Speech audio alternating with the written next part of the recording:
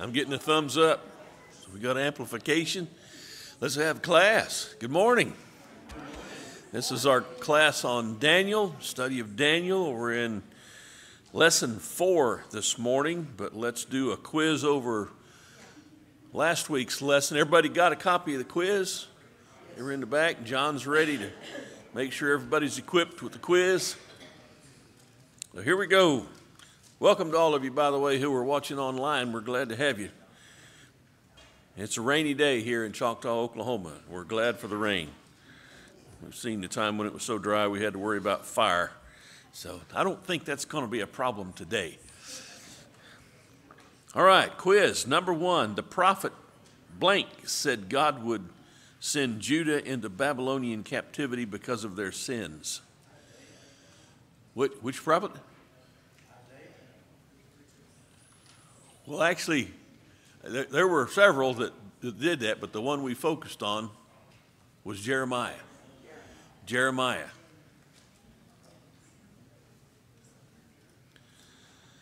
Jeremiah is also the one who said it'll be for 70 years. And then they'll come back. Jeremiah is also the one who said, when you're there, go ahead and make a life for yourselves because I'm bringing you back after 70 years. Jeremiah had quite a bit to say about it. Number 2, Nebuchadnezzar took items from the blank back to Babylon. The temple. Took them out of the temple. Number 3, Nebuchadnezzar ordered that young men from families of blank and blank, nobles and royalty, nobility and royalty, however you want to write that.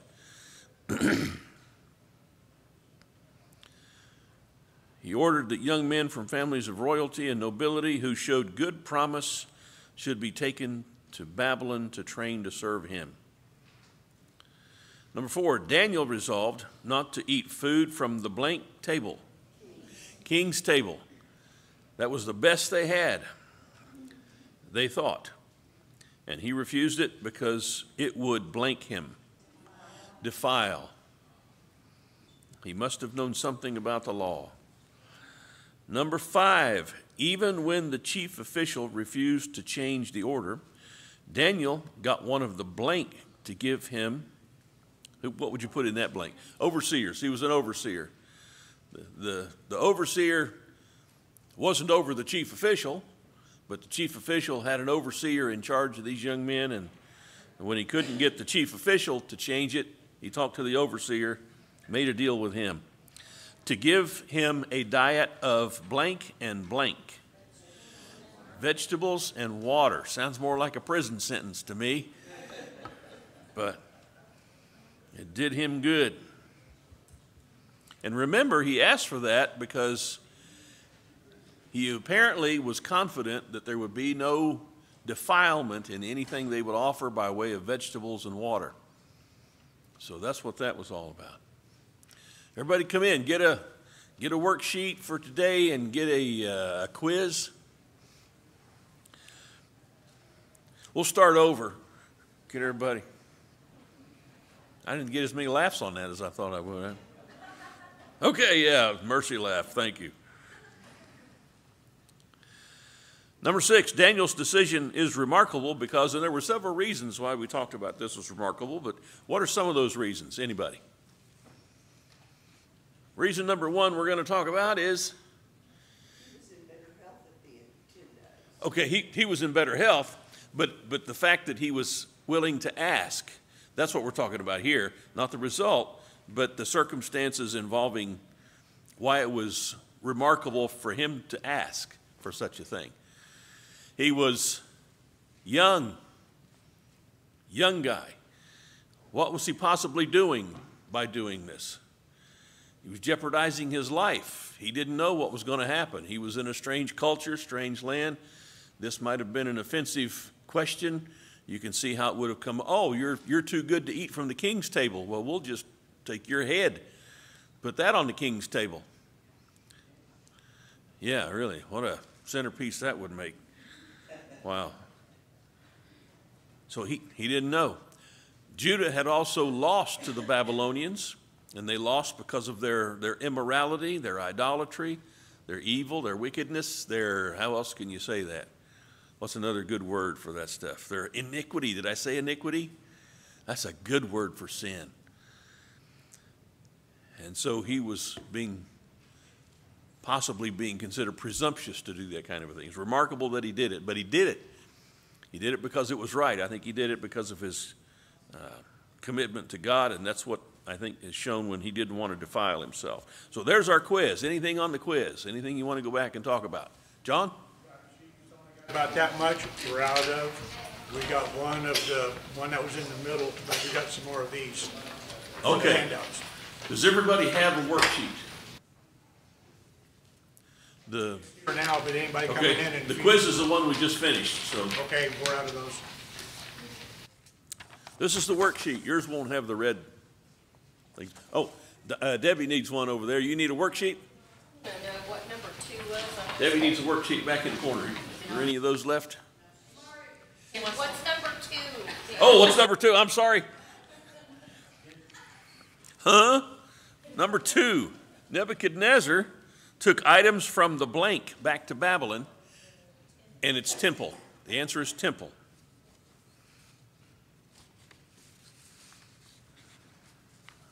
All right, any other alibis? Any other blanks needed to fill in? Let's do this as we begin this morning's lesson. Let's read from chapter 1 and chapter 2, a couple of brief passages. Chapter 1, I need a reader for 17 to 20. Who would like to do that? Chapter 1 of Daniel, 17 to 20. All right, Larry's got that. And then chapter 2, 1 through 9. All right, Mike. And when you're ready, Larry, we'll just take off reading this. This will be kind of an introduction to what we're talking about in this morning's lesson. 17 through 20. Chapter 1, 17 through 20 of Daniel. As for these 4 youths, God gave them knowledge and intelligence and every branch of literature and wisdom. Daniel even understood all kinds of visions and dreams. Then at the end of the days, which the king had specified for presenting them, the commander of the officials presented them before Nebuchadnezzar. The king talked with them, and out of them all, not one was found like Daniel, Hananiah, Mishael, and Azariah. So they entered the king's portion of service. As for every matter of wisdom and understanding about which the king consulted them, he found them 10 times better than all the magicians and conjurers who were in all his realm. And then he continued until the 4th year of Cyrus the king. Excellent, thank you. Mike? In the 2nd year of his reign, Nebuchadnezzar had dreams. His mind was troubled and he could not sleep. So the king summoned the magicians, enchanters, sorcerers, astrologers, to tell him what he had dreamed. When they came in and stood before the king, he said to them, I have had a dream that troubles me, and I want to know what it means. Then the astrologers answered the king, May the king live forever. Tell your servants the dream, and he will interpret it. The king replied to the astrologers, This is what I have firmly decided. If you do not tell me what my dream was and interpret it, I will have you cut into pieces and your houses turned into piles of rubble. But if you tell me the dream and explain it, you will receive from me gifts and rewards and great honor. So tell me the dream and interpret it for me. Once more they replied, Let the king tell his servants the dream, and he will interpret it. Then the king answered, I am certain that you are trying to gain time because you realize that this is what I have firmly decided. If you do not tell me the dream, there is only one penalty for you. You have conspired to tell me misleading and wicked things, hoping the situation will change. So then, tell me the dream, and I will know that you can interpret it for me. All right, thank you guys. Number 1, at the final oral exam, Daniel and his friends stood blank all the others. They stood above all the others. The king talked with them. Isn't that interesting? Just talking with these young guys, and realizes they're 10 times better than the others. Nebuchadnezzar asked his wise men to tell him what he had blanked, what he had dreamed, and what it meant, or its interpretation. If they do not, he will blank them all, kill them all. Doesn't that kind of sound like he doesn't feel like he's ever really benefited from these guys much at all?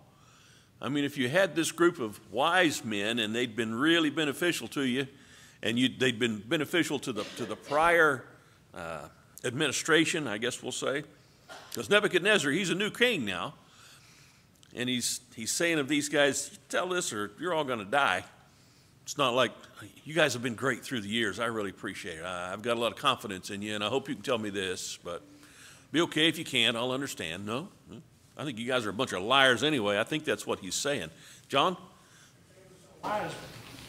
Should be one be enough, wouldn't it, instead of a bunch of them? What's that? If they were so wise, wouldn't one be enough instead of a whole group of them? Well, you would think that would make sense, but he had a bunch of them. Government job, you know. Lots of benefits, except you die if you don't do it right. Number 3, when Daniel learns of the problem, he asks the king for blank, time, and then blanks to God, praise to God. God blanks the dream, reveals the dream and interpretation to Daniel, and Daniel, what's he do next? He prays again. Thank you, Lord. Lord, please give me the interpretation and the dream, and God does it. Thank you, Lord, for giving me the dream and the interpretation. This is a young man who relies on God. By the way, I don't know why some of the blanks are really long for little words and really short for big words, but I'm sure you'll meet the challenge with a good attitude. Yes? Do you think Daniel and his 3 friends would have been taken along with these other magicians that been killed because they were supposed to be with them? I believe they would have. That was the sentence for all of them, and they were part of that group. And when Daniel talks to the king doesn't say, oh, you guys don't need to worry about it. You're a different group. Daniel says, man, give me some time. Give me some time. And then as soon as he asks for time and he gets the time, that's when he starts praying. And God answers the prayer. All right, number 4 and 5. Daniel goes to the king and tells him that the blank of blank has revealed to him the dream. The God of heaven, he doesn't take any credit for himself. He says, the God of heaven's revealed to me the dream and its meaning. In his dream, the king saw a great blank. You could put image, you could put statue. Both those words are evident from the text. Part of the statue, we've got the part on the left and the interpretation on the right. So there is a head of, and we haven't read this, but if you'll go down in chapter 2, verse 29, Daniel begins to interpret it. And in 31, he gets to the meat of the dream. You, O king, were looking, and behold, there was a single great statue. That statue, which was large and of extraordinary splendor, was standing in front of you, and its appearance was awesome.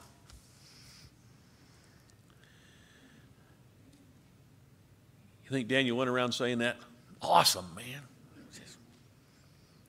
The head of the statue was made of fine gold. So there's your blank right there for the first one, the head of gold. Its breast and its arms of silver, its belly and its thighs of bronze, its legs of iron, its feet partly of iron and partly of clay. Then he says, you continued looking until a stone was cut without hands. And what did it do to the image? The stone cut without hands struck the image where? On the feet. Got a head of gold, breast and arms of silver, belly and thighs of bronze, legs of iron, and the feet are iron and clay. And so this stone is cut without hands, and it strikes the image on those feet that are of iron and clay. What do you suppose happens to the image? The iron, the clay, the bronze, the silver, and the gold, all of them were crushed. This is verse 35. All at the same time and became like chaff. What's chaff? Okay, when you harvest wheat, the kernel of the wheat that is edible, that you make into flour, is inside a husk, and you have to separate that. That's, if you ever heard of a winnowing fork? It's in prophecy, and Jesus alluded to it. You take that winnowing fork, looks like a big upside down rake, and you got a pile of the grain that's still in the husk, and you put your fork in, and you shake it around, and you throw it up. You throw the grain up, and in the process of all that, the grain and the husk separates, and the wind will blow the chaff away because it's lightweight. And then when you just keep doing that until all the chaff is gone, wouldn't that have been a great job to have? You need a respirator, eye protection, something. Man, they did a lot of hard work back in the day. But that's what chaff is. And it says all of this material from this image became like chaff blown away in the wind. But the stone that struck the statue, what happened to it? It became a great mountain and filled the whole earth. If you think about what Isaiah said about the mountain of the house of the Lord being established in what city? Jerusalem. That all ties in together. It's all part of the same vision, same fact that's going to take place in history at this point anyway. Now, the interpretation. Verse 36, this was the dream. Now we'll tell its interpretation before the king. You, O king, are the king of kings, to whom God of heaven has given the kingdom, power, and strength, and glory. Whatever the sons of men dwell, or wherever the sons of men dwell, or the beasts of the field, or the birds of the sky, he's given them into your hand and has caused you to rule over them. You are the head of gold. So the head of gold represents Nebuchadnezzar, the kingdom of Babylon. That's the interpretation. You'd write that out to the right of the head of gold. Head of gold is Babylon. And then he says, verse 39, after you will arise another kingdom inferior to you, and then another third kingdom of bronze, which will rule over all the earth. Then there will be a fourth kingdom, as strong as iron, inasmuch as iron crushes and shatters all things, so like iron that breaks in pieces, it will crush and break all these things in pieces. And then he talks about the feet mingled with clay. It's iron mingled with clay, partly of potter's clay, partly of iron. It'll be a divided kingdom, but it will have in it the toughness of iron, inasmuch as you saw the iron mixed with common clay. As the toes of the feet were partly of iron and partly of pottery, so some of the kingdom will be strong and part of it will be brittle. And in that you saw iron mixed with common clay, they will combine with one another and in the seed of men, but they will not adhere to one another, even as iron does not combine with pottery. And he'll go on, we'll talk about how he goes on from here. But this is the nature of the image in Nebuchadnezzar's dream. And remember, he doesn't even know what the dream is. Daniel is revealing the dream to him because God is telling Daniel. And then have you got all the interpretations written out to the right of the parts of the, okay. So the first one is Babylon. What kingdom comes after Babylon? What nation takes charge next? We got a little clue when Larry read the last verse of chapter 1, because Daniel continues until the reign of Darius, and Darius was a Persian king. So after Babylon comes Persia, the nation of Persia.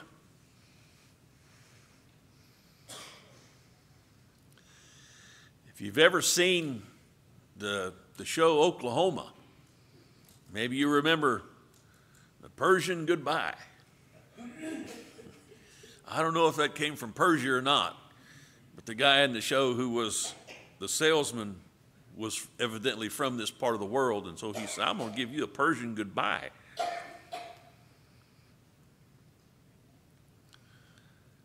After Persia, who came next? The Greeks. The Greeks. What part of the image represented the Greeks?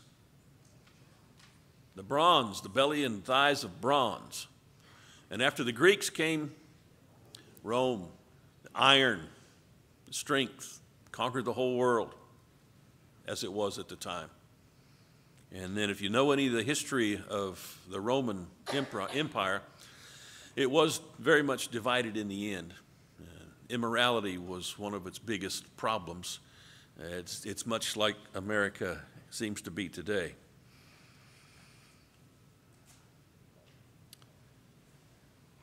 Drop down to verse 44.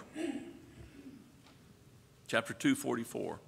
Daniel says, giving the interpretation that God gave him, in the days of those kings, the God of heaven will set up a kingdom which will never be destroyed. And that kingdom will not be left for another people. It will crush and put an end to all these kingdoms, but it will itself endure forever. Inasmuch as you saw that a stone was cut out of the mountain without hands, and that it crushed the iron and the bronze and the clay and the silver and the gold, the great God has made known to the king what will take place in the future. So the dream is true and its interpretation is trustworthy. There must have been something about what Daniel was telling Nebuchadnezzar that Nebuchadnezzar knew. This is right, that is the dream. I don't know, you ever had a dream and you can't remember all the parts of it? The more you think about it, the more it comes back to you. Or you may not even be thinking about it. You're just doing something and somebody mentions something. Like maybe in your dream you were in a car and somebody says, there's a car, and it just occurs to you somehow, oh yeah, I dreamed about a car last night. I just thought about that. Dreams are weird things. I don't know where they come from or what they're all about. I don't know if they all have meaning or not. Some people say that they do. I think it's just my crazy mind on drugs or something after I've gone to sleep. But I don't know what my mind does, but I have some weird dreams. I'm thankful I don't have the typical nightmare. My nightmares are not being ready for something. That's the worst part of my dreams, and it's awful. And we'll have a dream discussion sometime. All right, so that's the interpretation.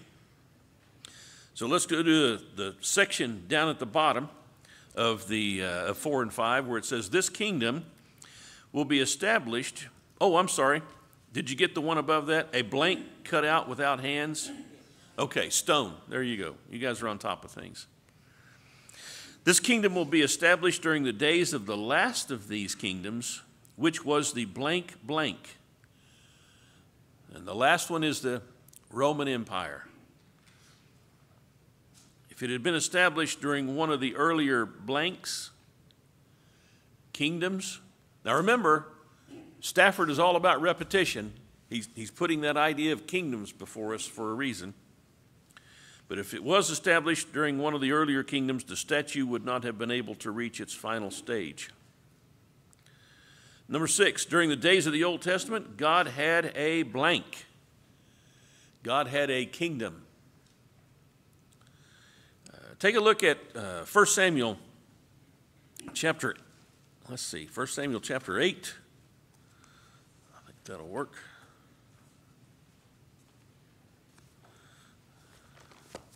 This is where God and Samuel are having a discussion about what the Israelites want to do at that point. Do you remember what the Israelites wanted? They wanted a king. And so this is what we read in 1 Samuel chapter 8 and verse 6. But the thing was displeasing in the sight of Samuel when they said, "Give us a king to judge us." And Samuel prayed to the Lord. The Lord said to Samuel, "Listen to the voice of the people in regard to all that they say to you, for they have not rejected you, but they have rejected me from being king." They have rejected him from being king. He had a kingdom. They were his subjects. But he says they have rejected him from being king. Like all the deeds which they've done since the day that I brought them up out of Egypt, even to this day, and that they have forsaken me and served other gods, so they are doing to you also. Why is Daniel in Babylon? Because Israel continued the habitual rejection of God up into Daniel's day. They were rejecting him in Samuel's day. And God said, "Samuel, give him a king." And so he anointed Saul to be king. Who came after Saul? David came after Saul. Who came after David? Solomon. How long did each one of those guys reign? 40 years. So there's 120 years of an Israel united under each one of those three kings. And then after Solomon, Rehoboam took the throne and the kingdom became divided. That's where you have the 10 northern tribes going off, who were later taken by Assyria because of their idolatry and their evil. And now Judah has been taken because of its evil and its idolatry. And that's why Daniel is in Babylon. Just a continuing issue with the people of God. Larry? It's really hard for me today to look back on that, sit there and look and see they had the best of everything. They had God as the ruler. Right. Why would they want a king, you know? I know. It makes perfect sense. However, we ask the same kind of questions today. Why don't people want to tell the truth? Why don't people want to just be honest? Why don't people want to live moral lives? Why do they want to dabble in alcohol and drugs and dabble in sexual immorality and dabble in all the things that destroy us? It's self-destructive behavior, but it's attractive to us. And of course, we're talking about everybody else because none of us ever do any of that kind of stuff. It's all them. At least that's the way we think of it sometimes. But each of us have our part in the temptations of this world, and it's when we as a nation fall to it that we really get ourselves into trouble. I don't know, there's no way to judge from my perspective, from any individual's perspective. God's the one who knows. I do take comfort, however, in things like what happened when Chick-fil-A got caught in the middle of that controversy. What happened the next day? Everybody wanted a chicken sandwich the next day. It's like, all right, oh, yeah, this is great. There are people who believe in what's right. I don't know what everybody thought who lined up to get a chicken sandwich, but they were saying something. They were communicating something. And I hope there's still some of that left. But if you listen to the media, well, don't listen to the media. Don't listen to the media. Prerequisites through history before empires fell. Unfortunately, we're checking some of those boxes as far as mass shedding of innocent blood. You look at abortion rates, the destruction of marriage, the openness of people's, weird relationships, whatever you want to call them. I mean, those are like prerequisites Right. for other kingdoms that fell, the immorality and the shedding of innocent blood. And there's a whole lesson I've heard on it. Absolutely. Yeah.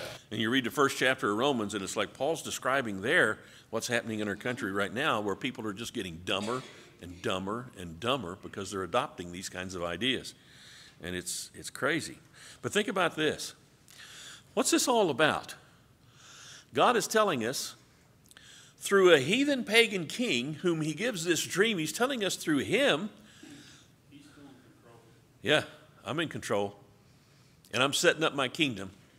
I could say to Israel, you guys are junk, I'm done with you, be gone. But he doesn't. He says, I'm wiping you out, except for the ones I'm taking to a place where I'm going to keep you. Where are you going to keep us? In Babylon. In Babylon? You got to be kidding. Heathen, pagan nation. Yeah, I'm taking a remnant into Babylon, and while you're there, just hang on tight. Go ahead and live your lives 70 years. I'm bringing you back. What do you mean you're bringing us back? Yeah, Cyrus is he's going to be the new king, Persian king, heathen, pagan king. He's going to finance your return to rebuild the temple and rebuild the walls. And it's like, oh, yeah, right. Oh. That's exactly what happened. God never gives up on faithful people, even if there's just a few. He never gives up. You be the one. You be the one who stays faithful, no matter what everybody else says. I mean, look at this wonderful group of people here right now. You guys are fantastic. I just think you're great. Every single one of you, faithful to the Lord. You're here to study His Word, to put that Word into your lives and be lights in the world for Jesus Christ. King of kings, Lord of lords. But when we're done here this morning, we're going to get in our cars and go home. And then tomorrow we're going to go to work. We're going to go to school. We're going to go to all kinds of places where you may be it. Or you're Going to work cows.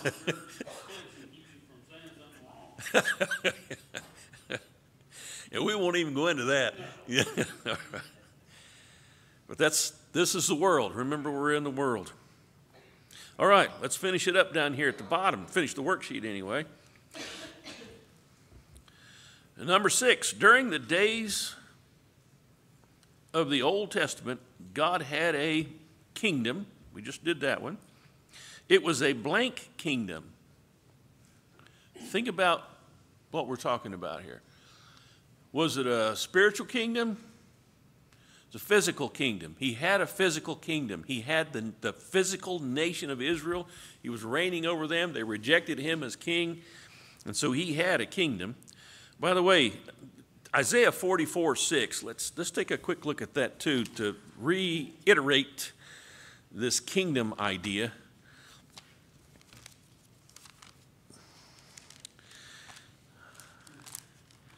Isaiah 44, verse 6 says this. Thus says the Lord, what's he call himself? The King of Israel.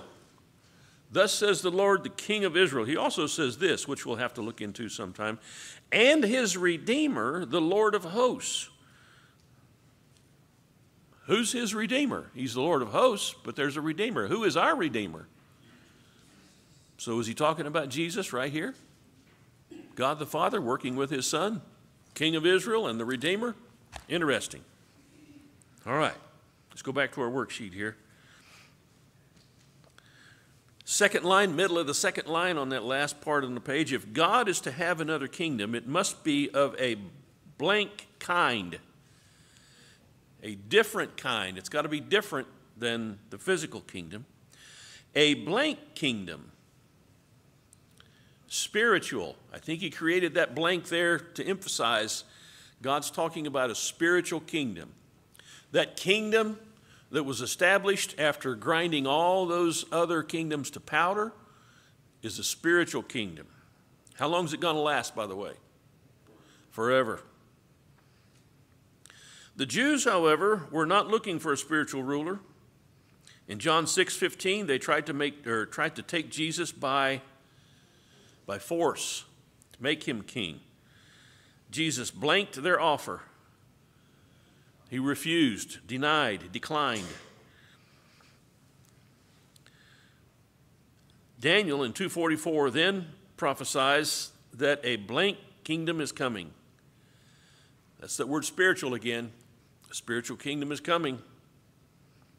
It'll be established during the time of the blank blank.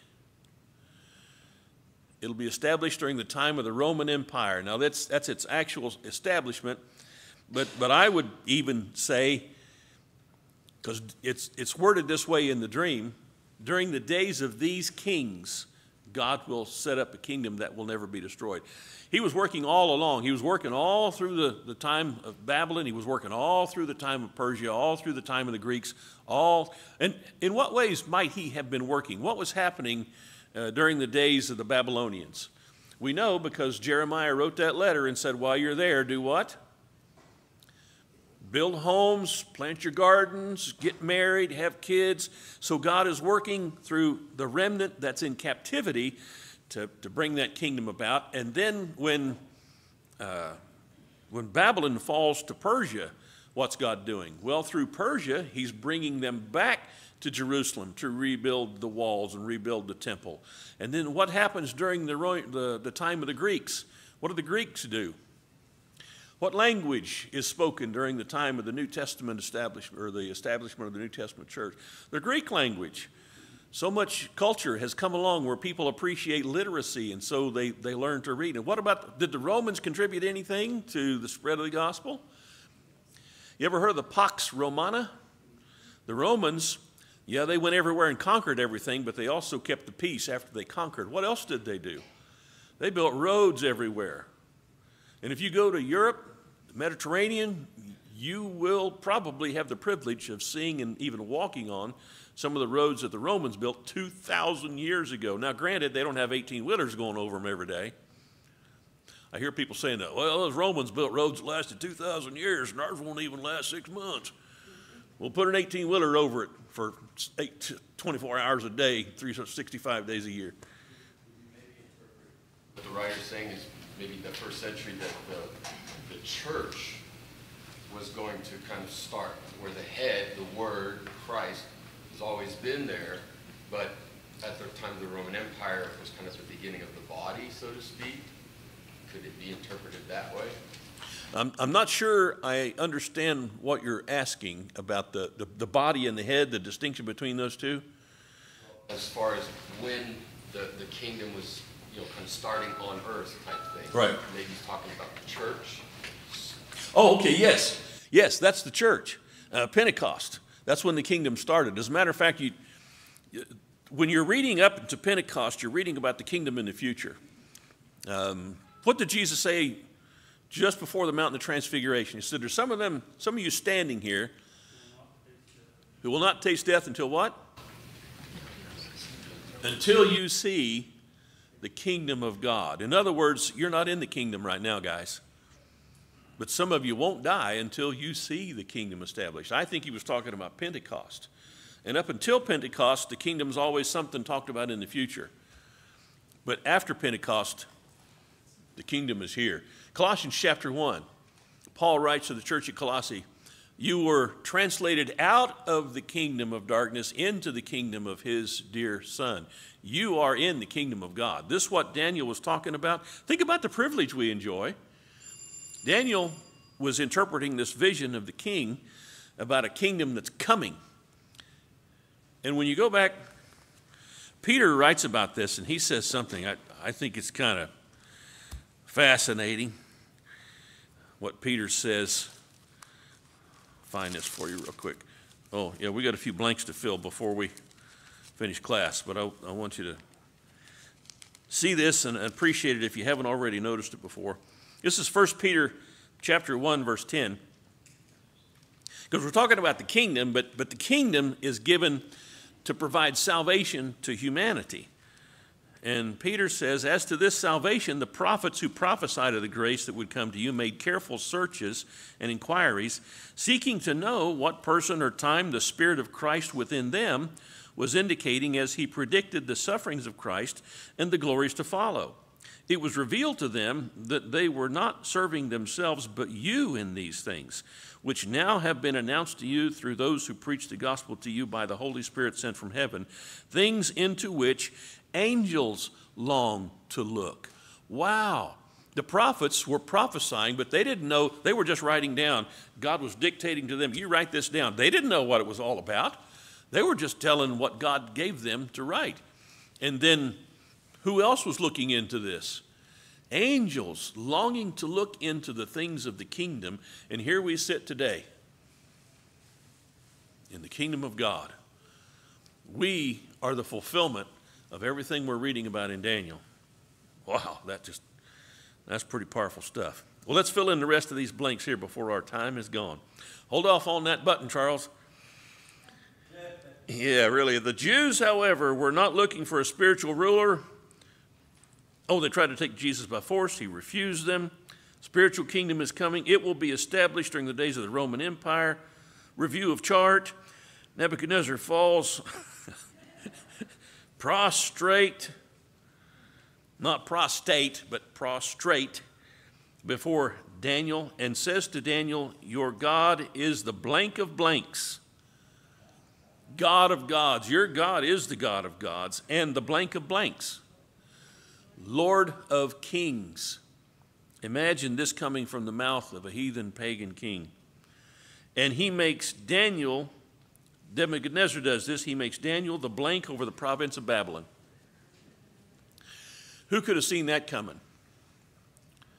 God wipes out Judah by the Babylonians because Judah is so evil. But this young man, taken off into captivity, boom, becomes ruler of Babylon. All right, we didn't go over the chart, but you can see what to fill into those blanks. What's on the back side? Are the blanks filled in on the back?